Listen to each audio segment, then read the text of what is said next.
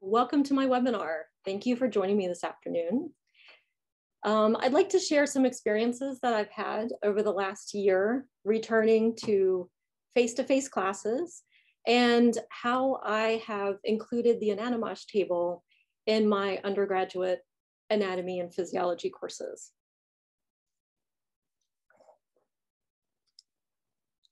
So just a little background to start with. My name's Wendy Williamson, as Jake said. I did my undergraduate degree at the University of Virginia, and I have my master's and doctorate of physical therapy from Shenandoah University in Winchester, Virginia. I teach at the University of Lynchburg. I'm an assistant professor here, and I've been here at the school for about 10 years.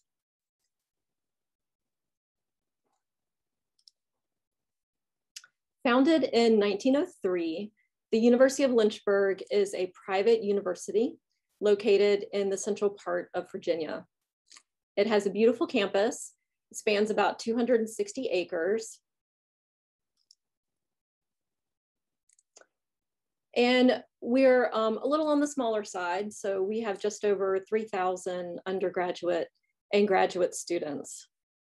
I am an assistant professor of biology, and I teach in our School of Sciences. The School of Sciences is very popular, and our undergraduate anatomy and physiology course series is one of the most heavily enrolled courses. We typically have about 130 students per semester in our course.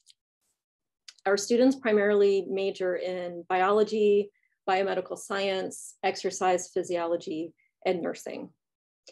This picture is of Hobbs-Sigler Hall, and this is home to our School of Sciences, as well as the location of our classroom that houses our Anatomage Table. We are also really lucky for a small private institution to have a traditional cadaver lab, and I feel our students benefit greatly from the resources that we have.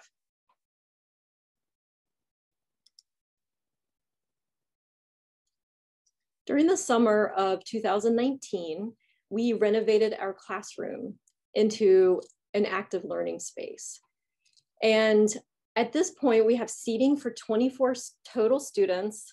We have movable tables and chairs, so we're able to do a lot of different configurations in our classes. We have lots of whiteboard space and lots of storage for all of our models and equipment. At that time, we also piloted a new integrated anatomy and physiology course.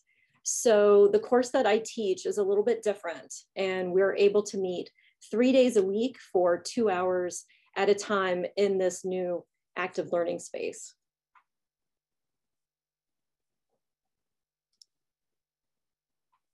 Our table is located in our renovated classroom. And I'm able to teach in this classroom with all of our resources. So my students really benefit from lecture paired with hands-on lab-based activity in a studio style course format.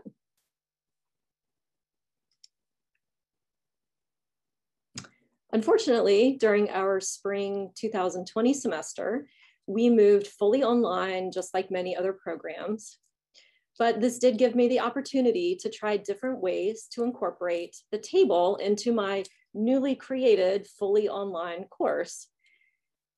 One of the things I played around with was using Table on Cloud, and I took Table on Cloud videos that I made and embedded them into the lecture videos that I was recording for my students since we were online. So this is an example of one of those videos.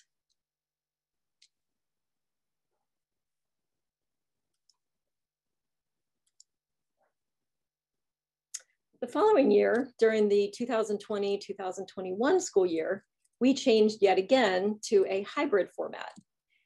We had very limited face-to-face time, and so I decided to include the Anatomage ebook, which is shown here, so my students could still benefit from table images and content since they had limited access to the table in the classroom.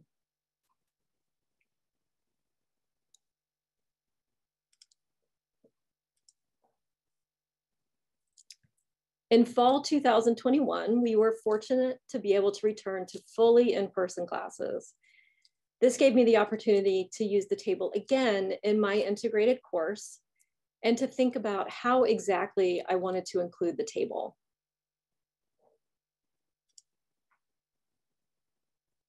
I decided on 3 goals for the year, emphasizing ways to use the table during my in-person courses. I also didn't want to have to reinvent my courses, so I was looking for ways to add in the table content to my existing course material. I know that adding new tech can be stressful and time-consuming, so I kept it manageable, focusing on 3 specific goals. First, I wanted to increase my use of the table live in front of my students. Second, I wanted weekly student activities. My goal was to have students work with the table with every topic we covered, which basically meant each week they had an activity to complete, requiring them to use the table. And finally, I wanted to add customized images and screen recordings from the table to my existing course content.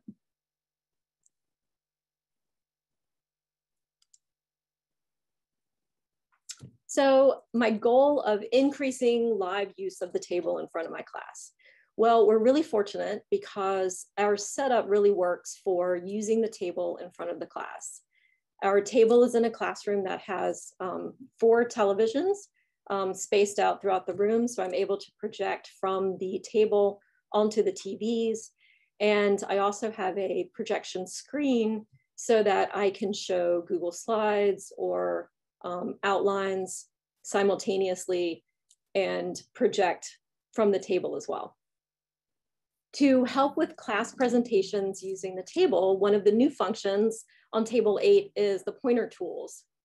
So you can open the pointer tool icon on the desktop and choose the type of pointer that you want. You've got some different options there. And it even lets you customize the color of your pointer.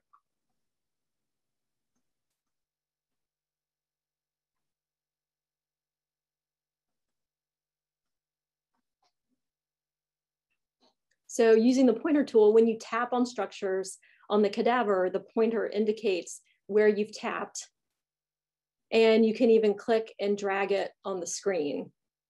And this is really helpful when you're projecting to screens in the classroom for students to clearly, see and focus on what you are indicating to them.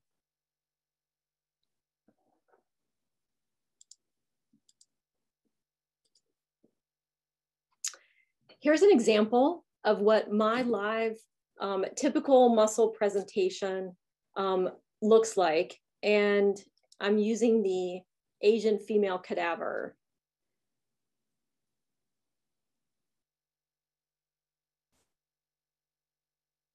So I'm going to use the visibility menu and isolate the muscular system. This is showing my students how to get to images they want to see as well. So I can position the cadaver in prone.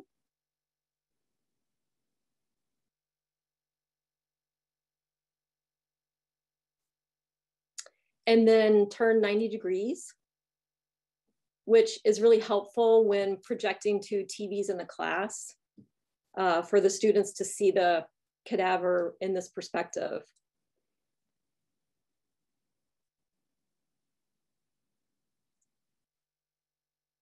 So I usually talk about surrounding muscles and dissecting superficial structures, which is really nice. My students learn the 3D relationship and layered nature of the body.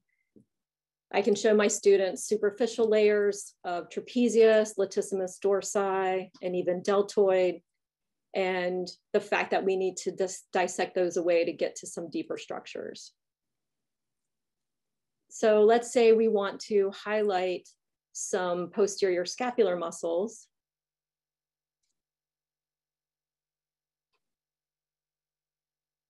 In this format, it's really nice because my students learn how to isolate each muscle. They can see the relationship of each muscle to muscles around it. And I tend to like color, so I do flat color muscles that I'm focusing on, I think it really pops on the screen.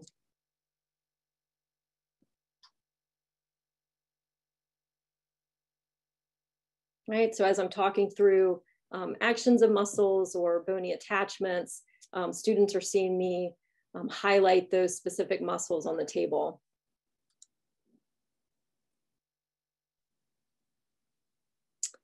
I also really like the bony landmark feature, and I use this to teach landmarks to my students during class.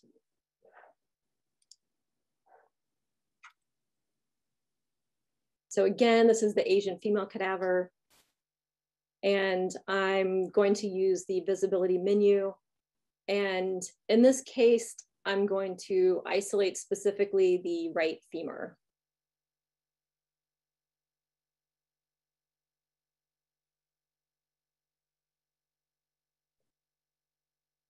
So I'm going to use the action menu to add color to the bony landmarks of the femur. So here they're nicely colored. And when I tap on a bony landmark, it will be annotated with the name of that landmark. So I can choose specific landmarks based on exactly what my students need to know. In addition, I'll often use the pen tool to draw specific attention to structures, which really helps to keep my students focused on what I'm talking about and engaged.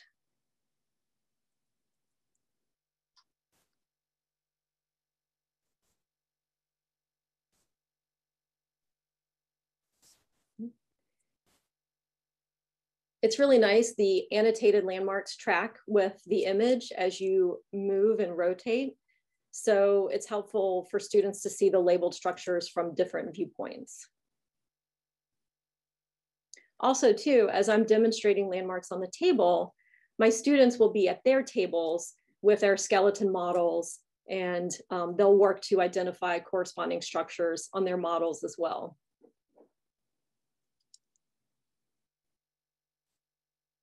Okay, so my second goal, which was to increase student activities. I had the specific goal of weekly activities for each topic that we covered during the semester. And during class, I would often set this up as rotations through stations of activities, with the table always being one of the stations.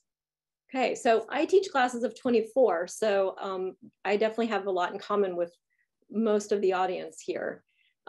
Typically what I have set up is 6 stations throughout the classroom. So students work in groups of 4 at the table, and I found that groups of 4 work really nicely for them.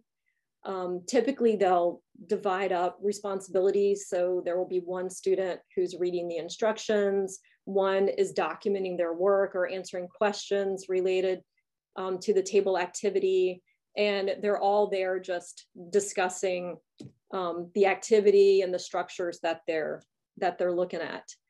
I think a common question is, how can students use the table during rotations in class? Or what can I have them do? And honestly, I've found that with my students, that if I give clear instructions, that they really enjoy their time on the table. So if I just let them loose on the table without any sort of kind of introduction or practice, they don't really know what to do. And actually, I find that a lot of them are very intimidated by the table. They're afraid they're going to mess it up. So my students really like having assignments to complete, at least in the beginning, to help them gain confidence in how to use functions on the table. So this is one example of a table activity that I'll create for my students. And this uses the bony landmark feature on the table. This is an activity that will help students review landmarks that they need to learn and correlate them with landmarks on the skeleton models that we have in the classroom. This video is going to teach you how to create a bony landmark quiz on the Anatomage Table. I'm going to first choose the bones that I want to include using the visibility menu. I'm going to highlight some of the upper limb bones that I want to focus on. So in our class, we're studying the upper extremity. So I'm going to choose the clavicles, the scapula, and the right and left humerus. So here's the image that I want to work with. And in order to add bony landmarks, I'm going to highlight each bone and pull up the action menu. I can tap on my bony landmarks function, and they highlight on each of the bones. If I tap on the highlighted area, those bony landmarks are going to be annotated. And by annotating them, they'll then be included in my quiz. I'm also adding some bony landmarks to the left scapula.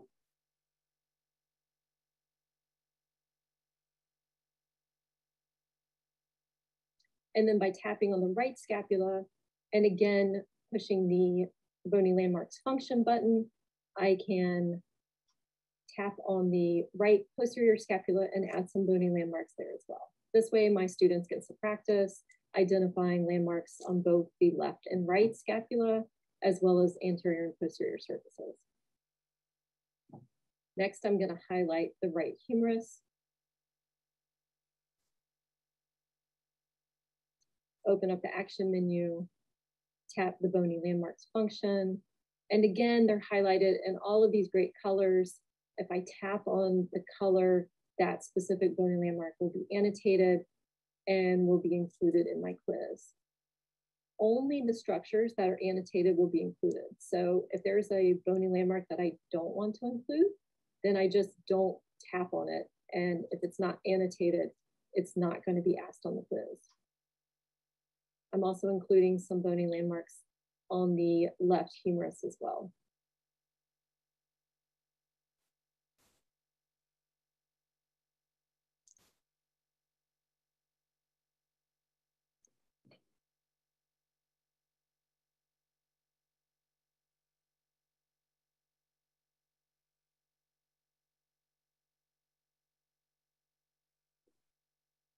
Okay, so here are all the bony landmarks that I want to include on my quiz for my students. These are the landmarks that we've been studying in class, and I want them to be able to come in after class and take these practice quizzes. So I'm going to save this image as a preset, and I'm saving it as preset 1. Next, I can highlight that preset by tapping on the 1 and click Add to Folder. I already have a folder set up. It's called Williamson, and this is where I like to keep all my presets. So I'm going to double tap my Williamson folder, and now I'm going to name my preset.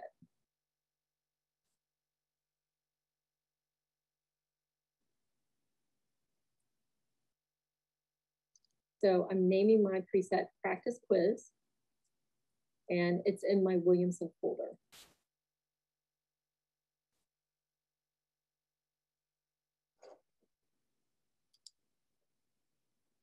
Okay, and then I want to show you what a typical bony landmark quiz looks like. And I say quiz, but I kind of use these as more activities during station work, during class, and also students can come into the lab after classes and finish them up or continue to practice with them.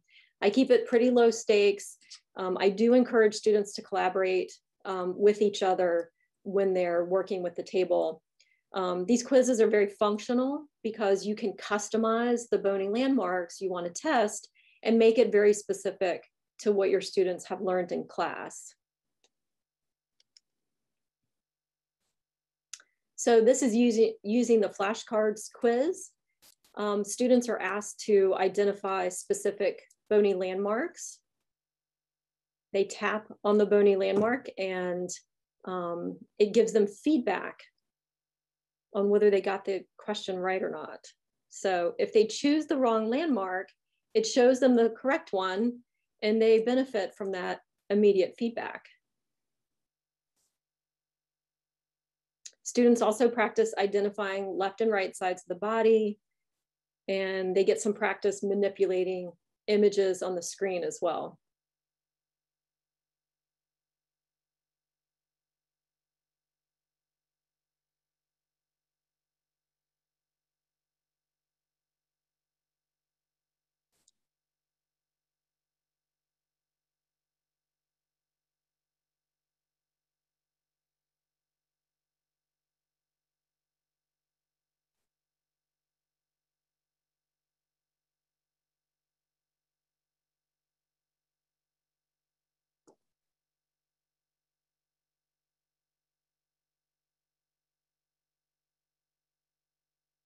So again, if students make the wrong choice, it gives them some feedback so they can learn from their mistake.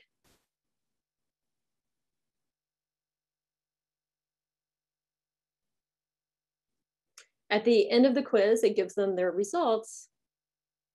And you can even get a more detailed view of that and tease out particular structures to see if they got them right or not. And this way, students have some very targeted feedback so they know what they need to work on.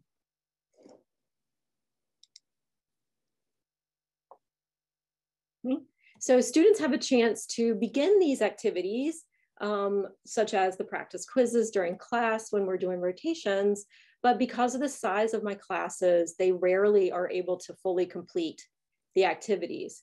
So since students often complete these activities outside of class time, I do include very specific directions so that they know how to access the material, and it also helps the student lab assistants that we have helping our students. So here's an example of some of the directions that I would give my students for completing their bony landmarks quiz. I use Google Docs, and I'm going to include information about how they can load the quiz. So here I'm instructing them to choose the Asian female full body cadaver, open up quiz mode, and then they're going to tap load and then quiz history. And typically what I'll do is I'll preload these quizzes for them. So under quiz history, the quiz will pop up. It will auto-populate with the quiz that I want them to use. And in this case, it's a lower extremity bony landmarks quiz. I'll even give them screenshots of what the correct setting should look like so that they know that they are in the right place. So in this case, they've got the quiz name. The type of quiz is flashcards like we saw before. And then I'm asking them to touch the structure on the table to identify it during the quiz. And then once they get their results, they're going to take a picture just with their phone on the table and share it with me on their Google form. So this is what the Google form looks like, so that they have a place to share their results with me. So it's very simple. I'm basically just asking them to upload a photo of their quiz results. And that way I know that they completed the activity.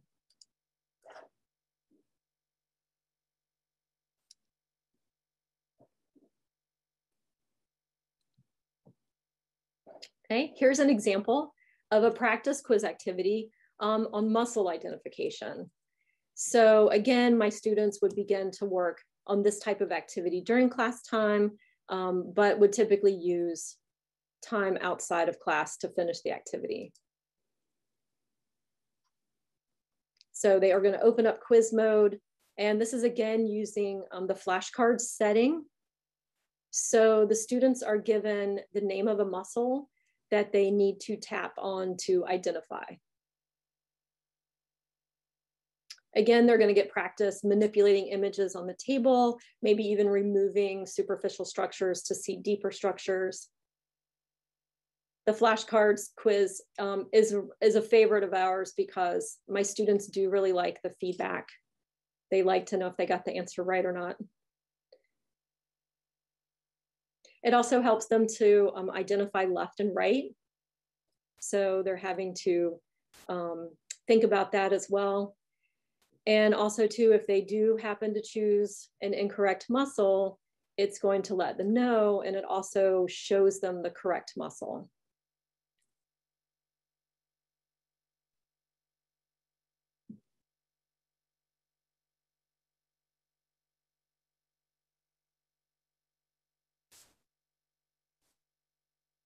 There's another quiz setting too that's a favorite of my students.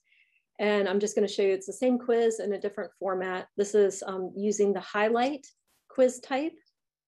And in this case, a muscle is highlighted on the body. So students have to manipulate the image to zoom in and rotate to get a good view. And then this is just a really helpful mode if students want to practice recall as well as spelling.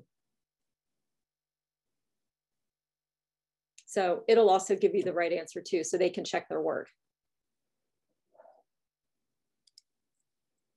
So I have a similar setup when I post muscle quizzes too, where I've got a Google Doc with instructions for my students so they know exactly how to get to the quiz that they need.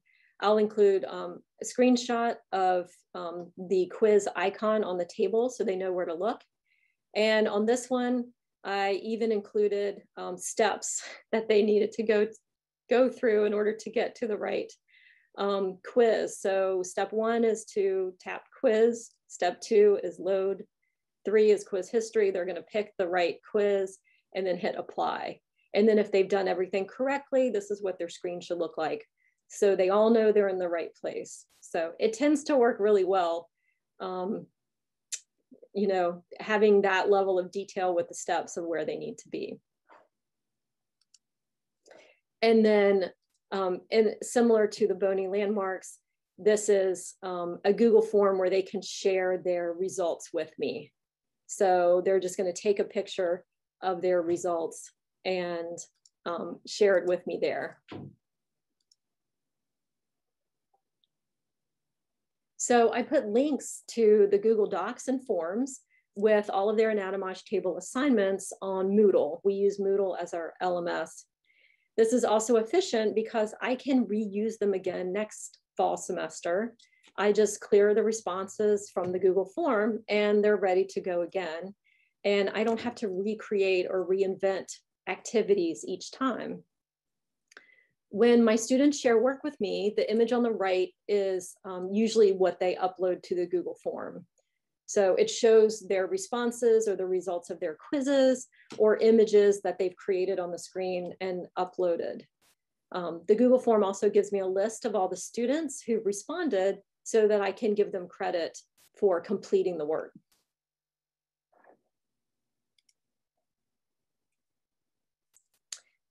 In addition to practice quizzes, I also ask students to create images on the table using the visibility menu to isolate relevant structures based on the topic that we're working on that week or the type of assignment that they're going to be doing. They can then either flat color or edit these images based on the assignment. For example, for our articulations topic, each fall, students are given a list of joints that they need to know. I also test them by having them identify specific joints on images. So it's nice for them to have images of these joints to put everything together. For the past few years, I've asked them to create a Google slide presentation highlighting each of the joints on the list. But this past fall, I decided to include the table in on the assignment by asking students to create images of the joints on the table. So here's one example of that type of an assignment.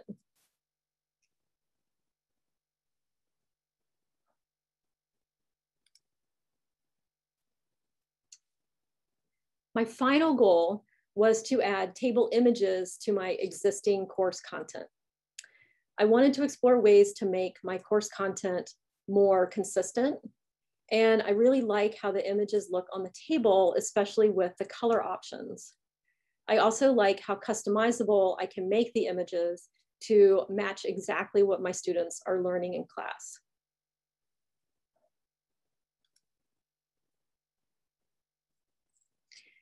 I found that I was also using images from the table in testing.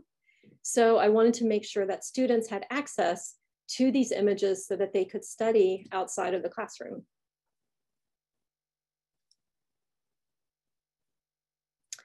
This is an example of a table screenshot using the highlighted bony landmarks function. Then I annotated by hand using the GoodNotes app on my iPad.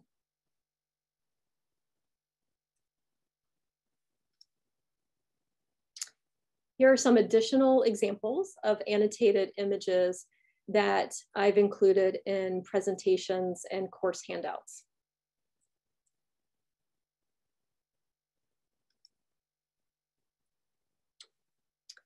So this video shows one way that you can annotate images from the table.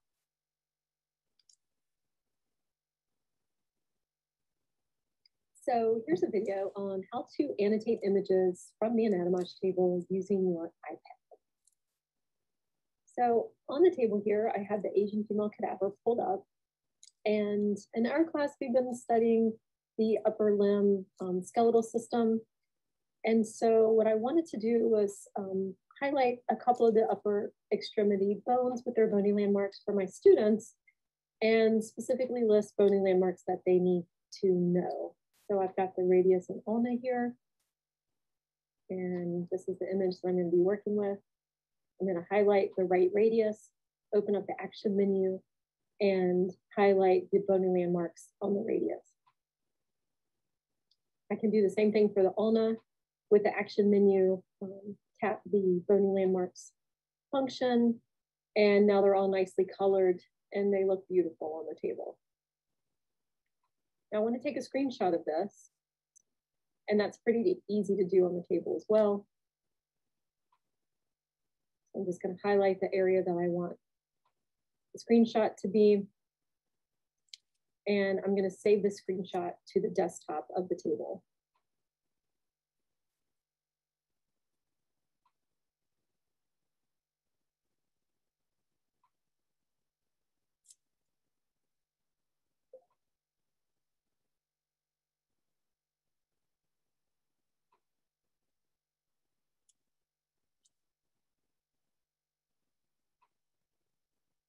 Okay, so that's going to save to the desktop. And my table's not hooked up to our network, so I have to put in my USB thumb drive. Now I'm going to drag my image to my thumb drive and copy it onto my drive. Next, I'm going to take that drive and put it into my desktop. So I'm going to open it up. I'm going to find the image that I want to work with. And since I'm working with my iPad, I can just airdrop that image directly into my iPad.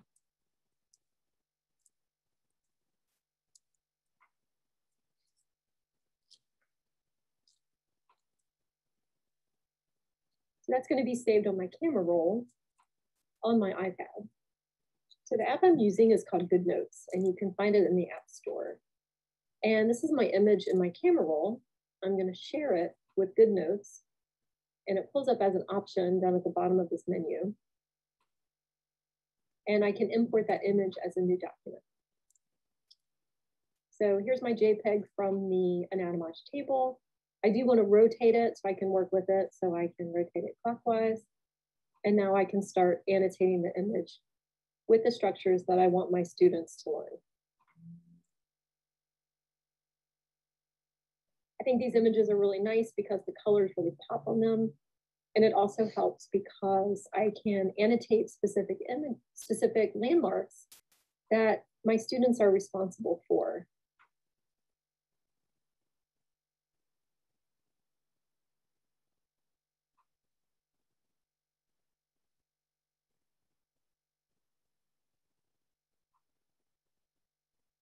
I think it also helps too because my students are able to see consistent images between working on the table and their course resources like handouts for lab and Google Slides that I use during class.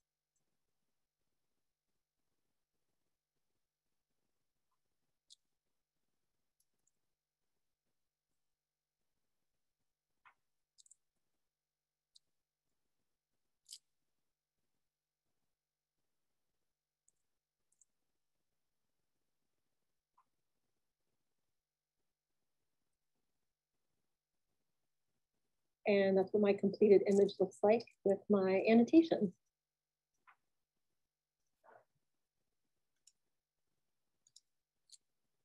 So if you don't use an iPad, you can also edit screenshots or annotate on the table itself. Here's an example of how I'm using these images. I already had handouts for my students with information about each group of muscles that they need to know when we're doing the muscular system. I wanted to include a picture with each of the muscles onto the handouts that I already had. So I took screenshots and flat colored and annotated each muscle group and added those images to my handouts. So they paired really nicely together. Here's another example of using annotated table images. I post these on handouts for students, and I also put copies in the cadaver lab so students can correlate these beautifully flat colored images with the muscles on the cadavers. It's a great place for students to start, and then they can take that information and apply it to the cadavers as well. It's also helpful because with being able to customize the images, I'm able to group the muscles on the images so that they're consistent with the groups on the outline.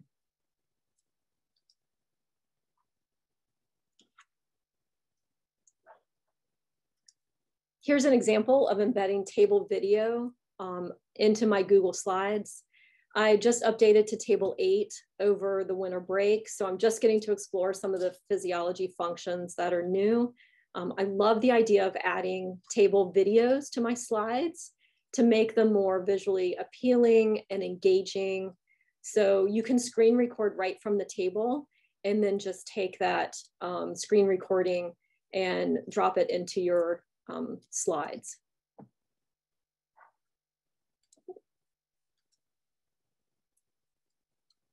Here's another example of adding videos to my slides.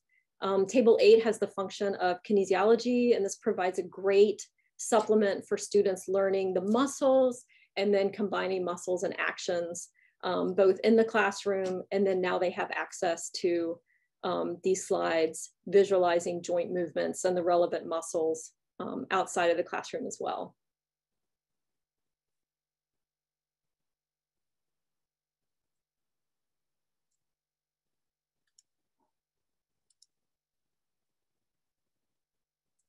I just wanted to include some feedback from students when asked about resources that we have available in our anatomy and physiology courses.